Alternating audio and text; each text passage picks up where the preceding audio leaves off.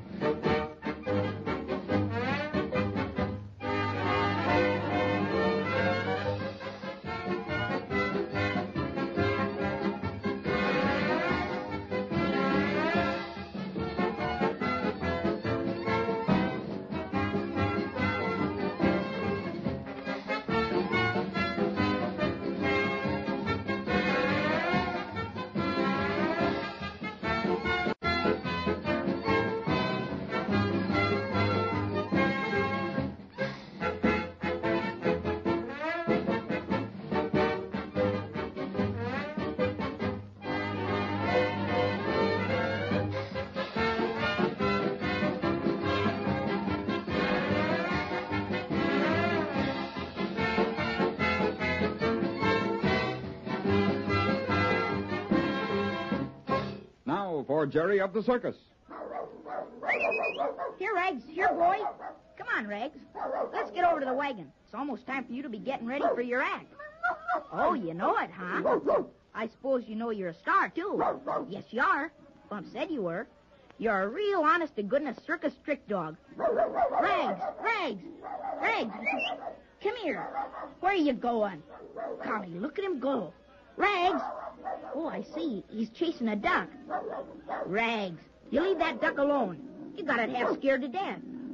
Why, by golly, it's Lulu, Johnny Bradley's trick duck. Get away now, Rags. Here, Lulu. Nice duck. Rags. That Rags won't hurt you, Lulu. He only wants to play. Come on, I'll pick you up. Nice, Lulu. Down, Rags. What you doing out in the backyard alone, huh? Where's your master, Lulu? You know, Rags, this duck shouldn't be around loose. I bet Johnny Bradley doesn't even know she's out. Nice, Lulu. We'll find your master for you. Where? Oh, I see. You're right. That is Bradley. There's your master, Lulu. Over there sitting on that bale. Thanks, Rags. I see him now. Mr. Bradley. Mr. Bradley. I got Lulu. Are you asleep, Mr. Bradley? Golly, Rags, I guess he's sleeping. He must be tired to fall asleep sitting up. Quiet, Rags. What? Where am I? Oh, it's you, Jerry. I'm sorry if we woke you up. Oh, that's all right, Jerry. Rags started to chase Lulu, and so I picked her up and was looking for you. I know you never let her run around loose. Oh, I should say not. Thank you, Jerry. Hand me that box of hers there, will you? Here you are. Is this her house? Well, you might call it that. There you are, Lulu. In you go.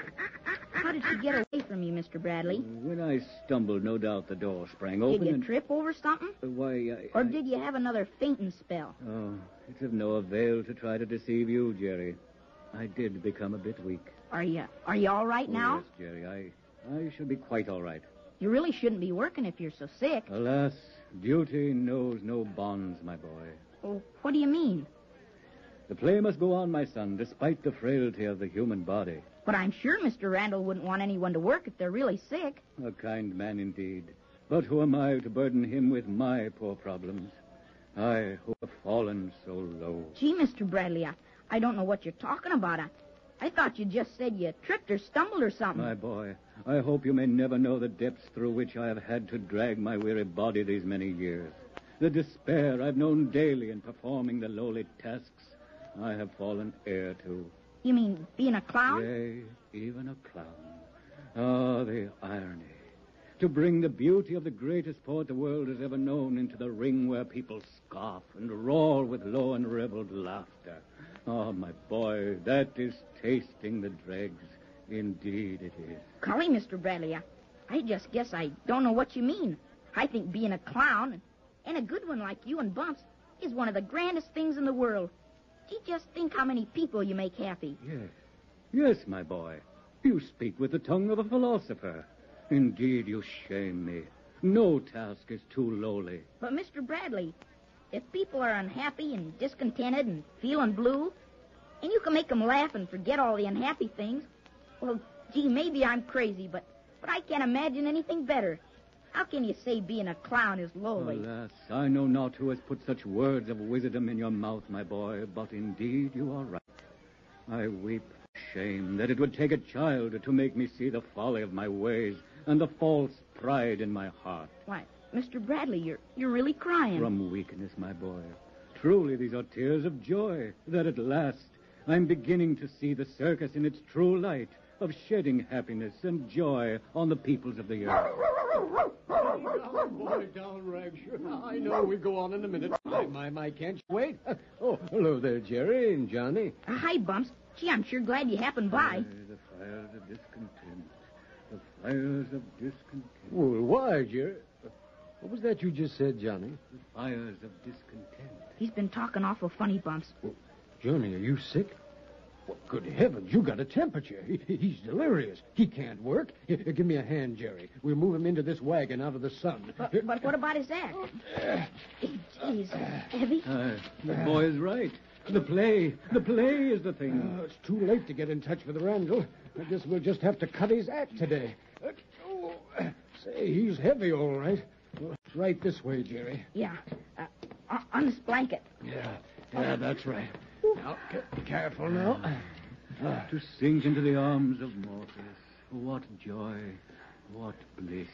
Shall I get him some water? No, wait. He's asleep. And it's just as well. The fever will probably wear itself off. Now, here, I'll just put this blanket over him so he won't catch cold. Poor fella. He's pretty old, isn't he? Say, Bumps. Yes? I got an idea. What is it?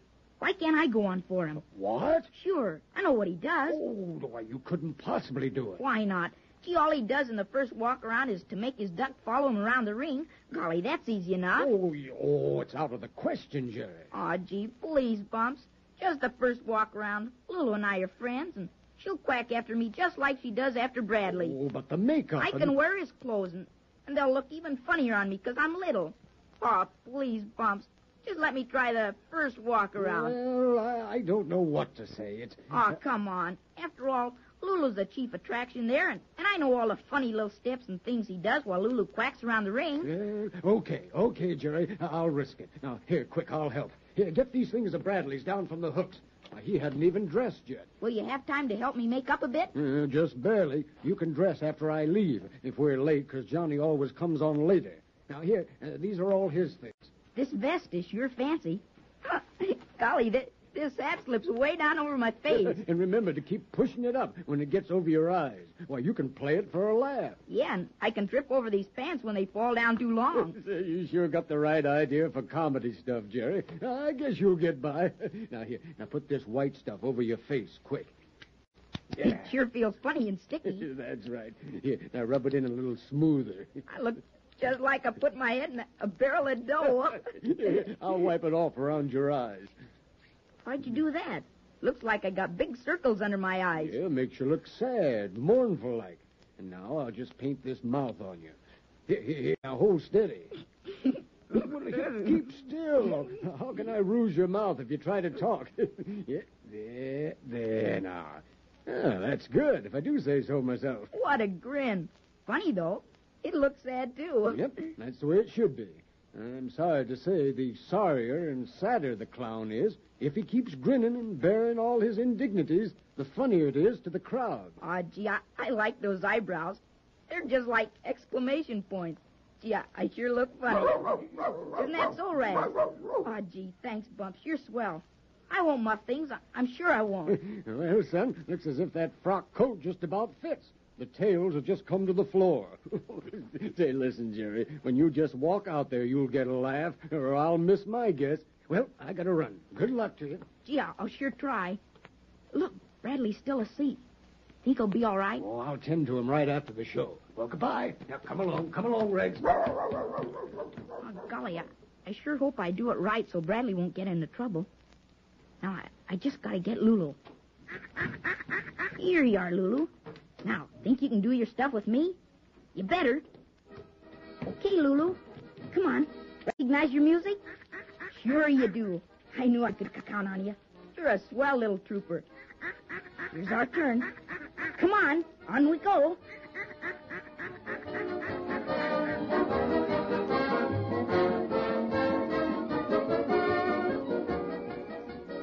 No, now you better not try it, But Jerry. didn't I do the other all right? Oh, you sure did. Well, you had him in the eyes. But listen, Jerry, this next act is different. Just Shakespeare. Just Shakespeare? Say, who do you think he was? Well, I guess he was pretty good. But I heard Bradley do it enough so I can get the idea.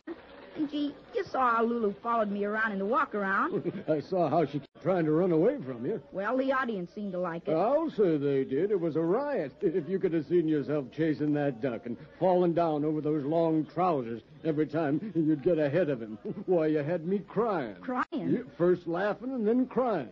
With that fool stovepipe falling down over your eyes and then rolling around the ring when you fell. You see? It worked out all right. Oh, please, Bumps. I may never have another chance. Honest. I know some Shakespeare. Oh, but Bradley used to be an old Shakespearean actor. He's got that grand old voice like an organ. And he's so darn dignified.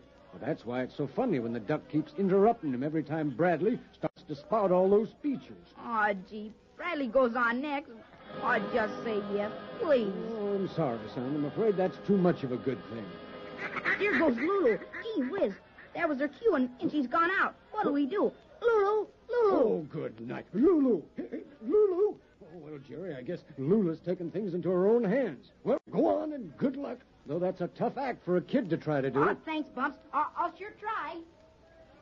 Hist, hist, hist there. What light through yonder window breaks? Ah, it is the yeast, and Juliet is the sun. Oh, goodness, Jerry's not going to try and do that, is he? Listen, we can just barely hear it. Away, away, low churl. Look at him trying to push that duck away. Oh, he tripped himself. Now, listen, he's saying something. Look at him holding his arms out to the duck as it goes squawking off. Alas, alack, alack, alas. He can't think of any lines. No. Parting is such sweet sorrow. Today, any day, every day, tomorrow. My golly, he came through all right. Patsy, that boy's a born trooper.